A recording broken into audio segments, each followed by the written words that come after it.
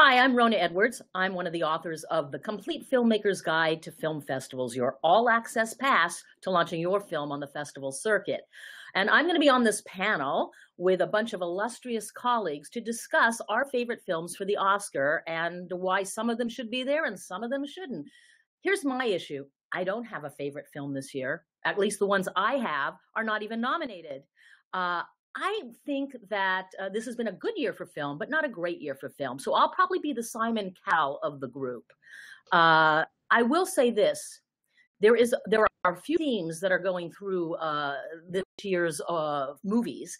And there are two words as a critic that I would describe a lot of them. And if you want to hear those two words, you better come to this panel. I'll see you then. Take care.